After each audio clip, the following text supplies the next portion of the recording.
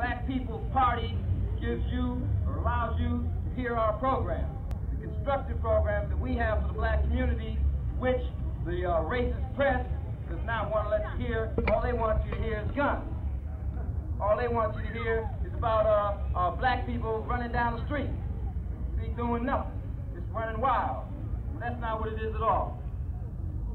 It's not what it is at all. It's time that black people begin to wake up, that all Americans begin to wake up, because it's getting very, very late. They have concentration camps ready. It's not going to be just black people in there. They're going to be putting all people who are trying to work for their own liberation, who are trying to control their own community. It's important that people understand that. It's important that black people get together.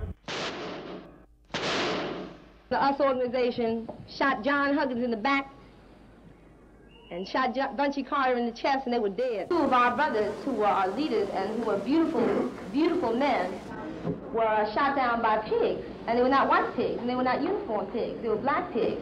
Ron Kareem was so pregnant with visions of power that he went so far as to have two of his bacon strip lackeys assassinate the Deputy Minister of Defense, our Apprentice Bunchy Carter, and the Deputy Minister of Information, John Jerome Huggins. Rockefeller's the same one who gave the gas station